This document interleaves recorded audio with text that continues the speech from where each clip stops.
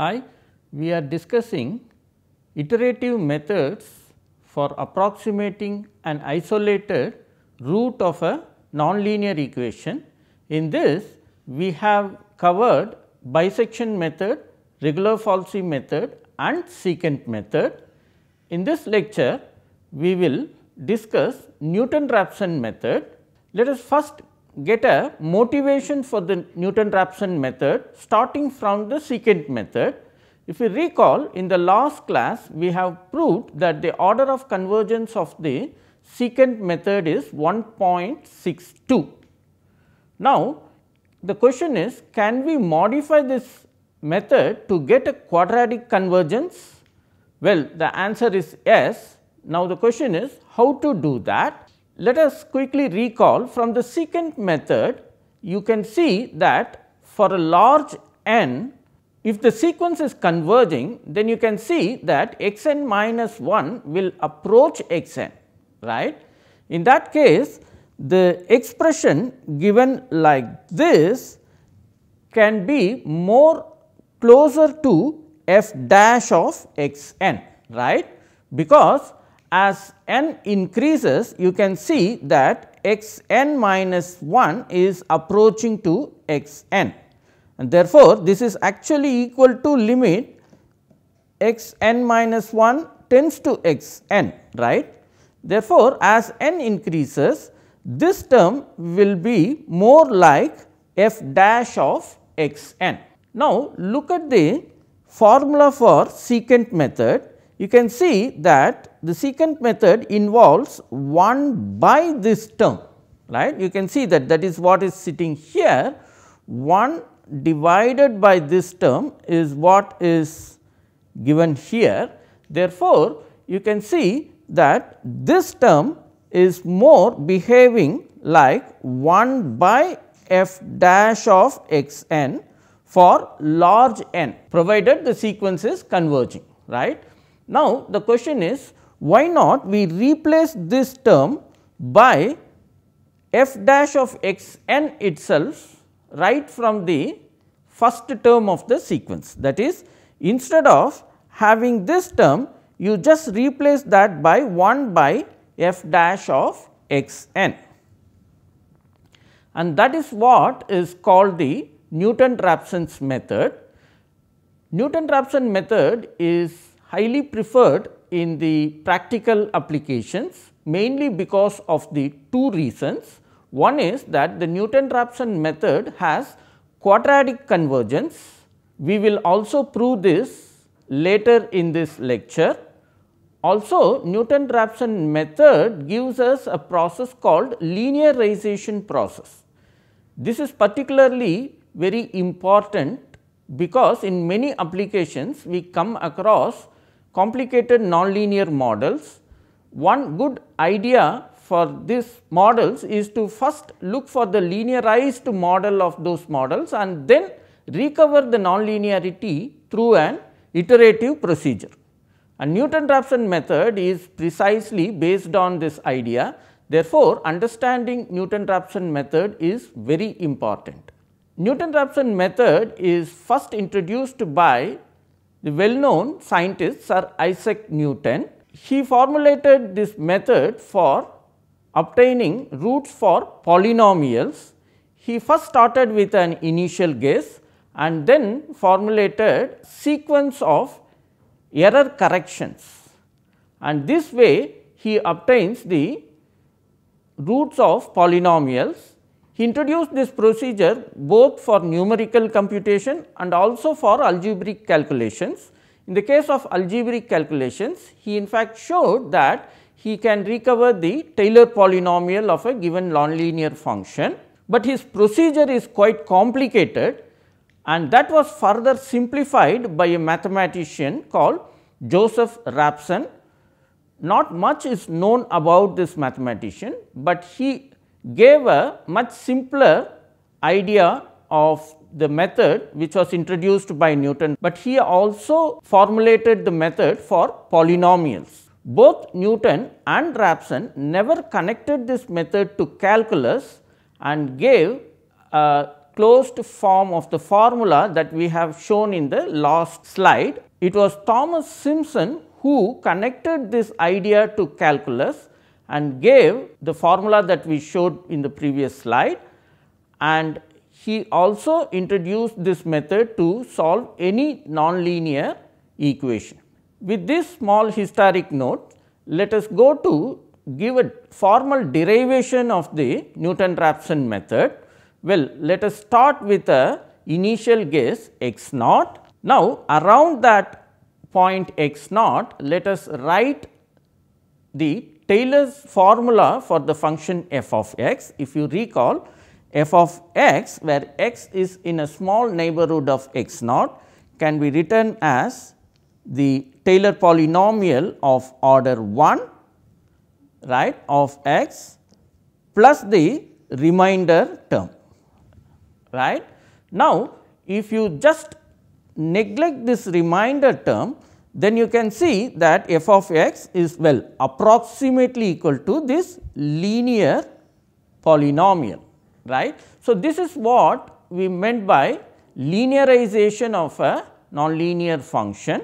The nonlinear term is inbuilt in this expression, which is well unknown because the xi is a unknown quantity lying between x naught and x, but the nonlinearity is inbuilt in this expression, which is neglected. In that way, we are only taking the linear part of the function f, and this idea is what we call as the linearization.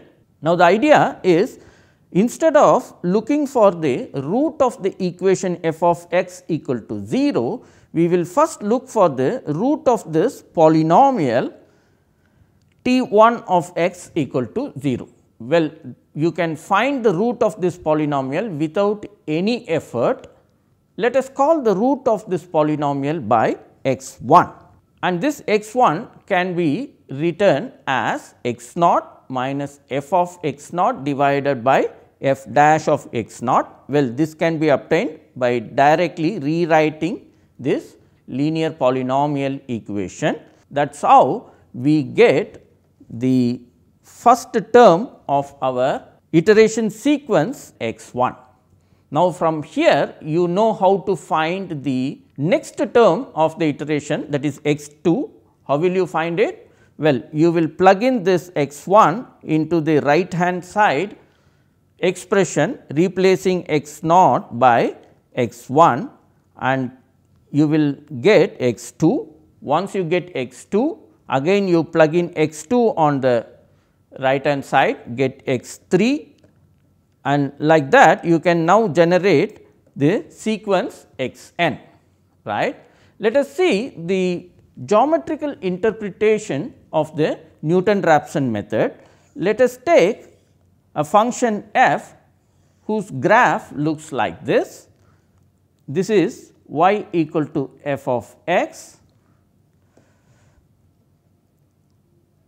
and it has a simple root r here.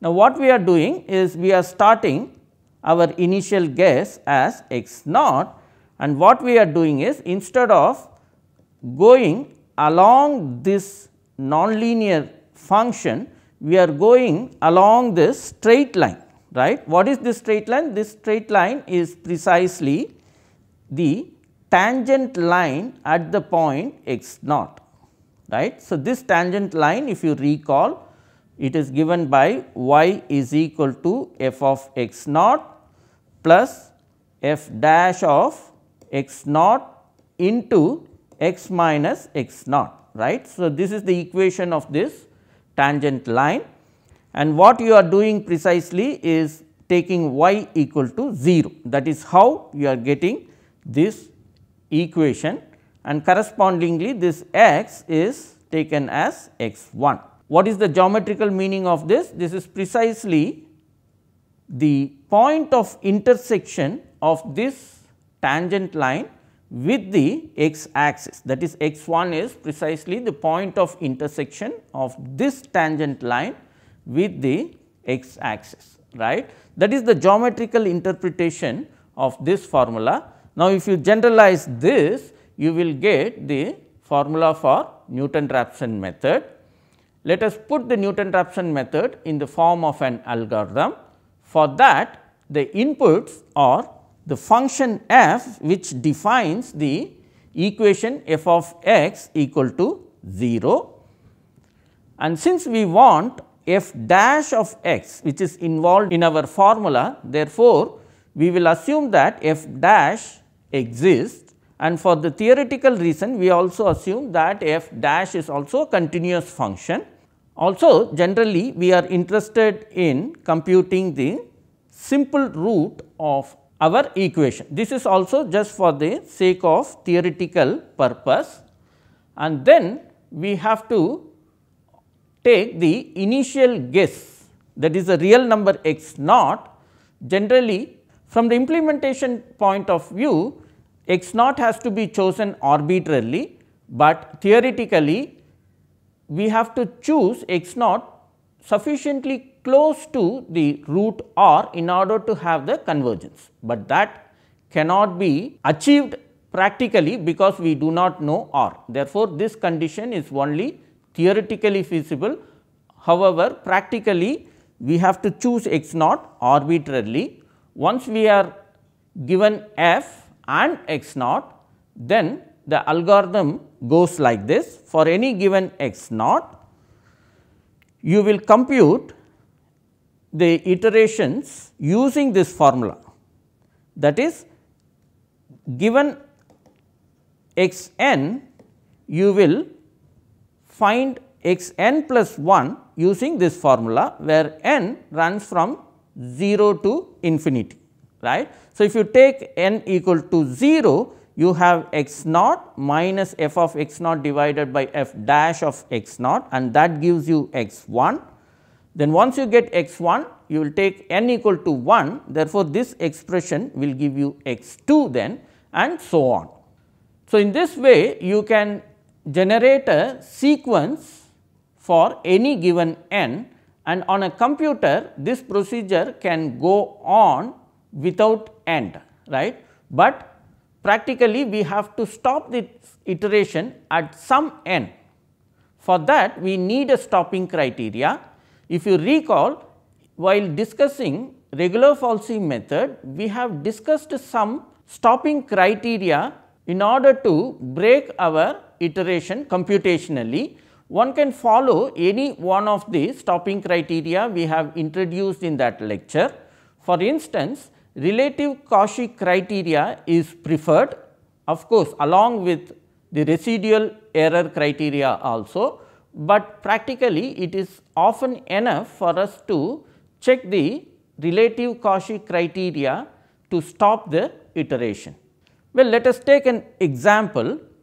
Let us take this equation x cube x plus 1 by 2 x power 10 minus 0.85 equal to 0. Here f of x is nothing but this expression. Once this is given, we have to first compute f dash of x. Remember, f dash of x is involved in our formula, right. Therefore, we have to compute first f dash of x, and then also to start the iteration we need an initial guess. I have chosen in this example the initial guess x naught as 1.25. Now, we are ready to set up our iterative procedure. Recall, the Newton-Raphson method formula that generates the iteration sequence is given by this. In our example, this can be written like this, where this is our f of x and the denominator is f dash of x, right. So, that is what we have substituted from these expressions with x equal to x n, and we got the iterative formula for the given equation using Newton-Raphson method.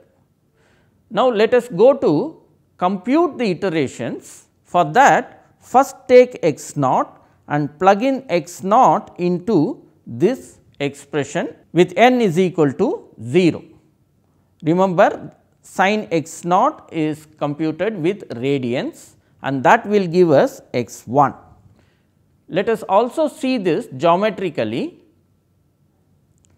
The graph of the function f given like this is shown in blue solid line, and the root that we are interested is highlighted here in green color, and its value is approximately 0.9529. And remember, we decided that we will start our iteration with x naught equal to 1.25, and it is here. With all this, we can now compute x 1 using this expression, right, and the value of x 1 is given like this. And let us see the geometrical interpretation of this x 1. Well, we started with x naught, and you have to take this point and draw the tangent line at this point. If you recall, we have already mentioned this geometrical interpretation in our previous slide.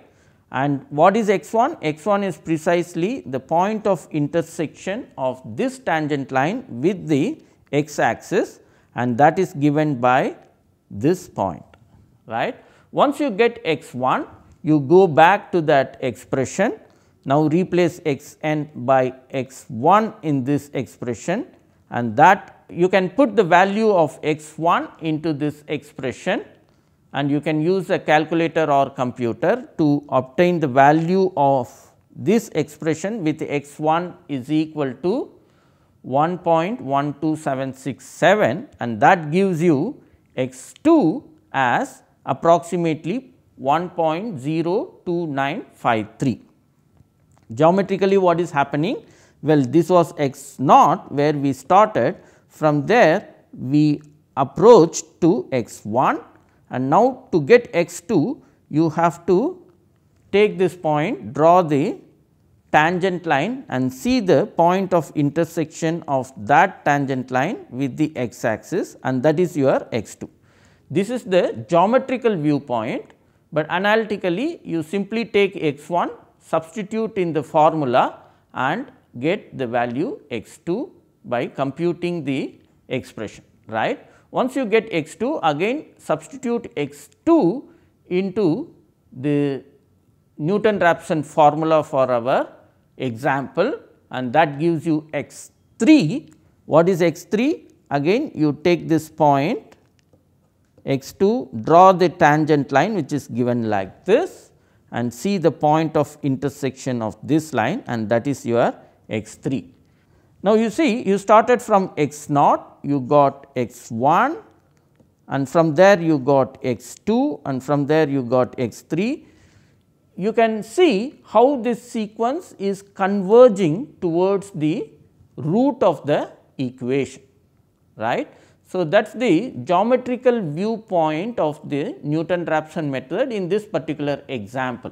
Let us go to the next example. Let us take the equation sin x plus x square minus 1 equal to 0, and let us take the initial guess as x naught equal to 1. If you recall, we have taken this example to compute a simple root using secant method also. Just to compare Newton-Raphson method with secant method, I am considering the same example, and if you recall, in secant method we have taken x naught equal to 0 and x 1 equal to 1. Recall, in secant method we have to give two initial guesses. Therefore, we have chosen the initial guesses like this, but in Newton-Raphson method it is enough to give one initial guess. Therefore, I am taking x naught as 1. Now, let us see how Newton-Raphson method sequence goes on. I have computed first 3 iterations of the Newton-Raphson method in this example, starting with x naught equal to 1. You can see that in the third iteration we got the root exactly up to around 6 significant digits. One can see that the root of this equation is up to 6 significant digits is given like this, and we have captured the root exactly up to this accuracy very well with just 3 iterations. If you recall, in secant method the third iteration gave us this value, which is still slightly away from the root. So, this is what we meant by saying that Newton-Raphson method is slightly faster than the secant method. If you recall, we have proved that the order of convergence of secant method is 1.62. In fact, we can prove that the order of convergence of Newton-Raphson method is 2, that is Newton-Raphson method has quadratic order of convergence. And in this example also you can see that Newton-Raphson method is going little faster than the secant method. With this, let us now state the convergence theorem for Newton-Raphson method. Let f be a C2 function. Recall, to set up the Newton-Raphson iteration, we just need f dash of x n, that is we just need the first derivative of the function f, but for the convergence we need one more order of smoothness of f, that is why we have assumed that f is a C2 function, and also we will assume that the root r which we are interested in is a simple root. It means what? It means f dash of r is not equal to 0. If these two conditions hold for our function f, then the theorem concludes that there exists a small neighborhood of the root r. That is what we meant by saying that there exists a delta such that r minus delta to r plus delta is a small neighborhood, delta neighborhood of r. And if you start your iteration, that is if your initial guess is taken in this small neighborhood, remember we have to find this neighborhood delta. Okay. There exists means we have to find this delta neighborhood such that if you start your iteration with your initial guess x naught in this neighborhood, then everything will go nicely. That is what the theorem says. What is meant by everything will go nicely? Let us see. First thing is, each term of the Newton-Raphson sequence is well defined. Okay. What is meant by this? Well, what happens if you started with a x naught, then you went to x 1, then you went to x 2, like that you kept on going. At some x n, you see that your x n plus 1 is infinity. Then what happens? Well, then the Newton-Raphson iteration sequence is not well defined. The theorem says that if you start your initial guess pretty close to the root, then this will never happen. That is what it says. Well, the question is, when such situation will happen? Let us see. Suppose we are working with a function f whose graph is like this. You can see that it is a nice smooth function, at least visually you can see that, and suppose we are interested in capturing this root r. Now, you started with some x naught say, and you started computing x 1, x 2 and so on. At some n, say x n is this, then what happens? Your f of x n is this, and now x n plus 1 is nothing but the point of intersection of the tangent line with x axis, right. What is this tangent line? Tangent line is parallel to the x axis, and therefore, it never intersects x axis. That means, you can never get x n plus 1 at all if you face such a situation. This is a geometrical illustration. What is happening analytically? You see, in this case you will have x n plus 1 is equal to x n minus f of x n divided by f dash of x n, right. What is f dash of x n here? That is equal to 0. So, this becomes 0 here, and that will give you infinity. This is how the Newton-Raphson iteration sequence may fail to exist. The theorem says that I can find a small neighborhood of r as long as I start my initial guess within that neighborhood, then such a situation will never occur. That is what it says. Suppose you see, if you restrict yourself to this neighborhood and start your x n here, x naught here, then you see your x 1 will be somewhere here and your x 2 will be somewhere here and your x 3 will be somewhere here. Everything will lie in this interval only, that is all your xn's will lie in this interval only and they all will be well defined. Okay. So, that is what we are going to see. So, as long as you start your iteration with the initial guess x naught in a small neighborhood like this, then your Newton-Raphson iteration sequence will be well defined. The sequence x n will remain within this interval. This is what I have shown geometrically in the previous slide, and the important point is that the sequence will also converge to the root, and finally, this gives us the quadratic convergence of the Newton-Raphson method. Well, it means what? This quantity is equal to constant, right, some finite number, that is what we have to show in order to conclude that the sequence converges with this order. You can see now here it is 2, therefore, the order is 2. Why this term is finite? Because we assumed f dash of r is not equal to 0, right, and f double dash is a continuous function, that is what we assumed here, that f is a C2 function and we are always restricting to a closed and bounded interval. Therefore, this is a finite quantity, this is also non-zero finite and therefore, this entire thing will be finite. So, if you prove this expression, it precisely means that the Newton-Raphson iterative sequence converges quadratically. I hope you understood the statement of the convergence theorem of the Newton-Raphson method. We will prove this theorem in the next class. Thank you for your attention.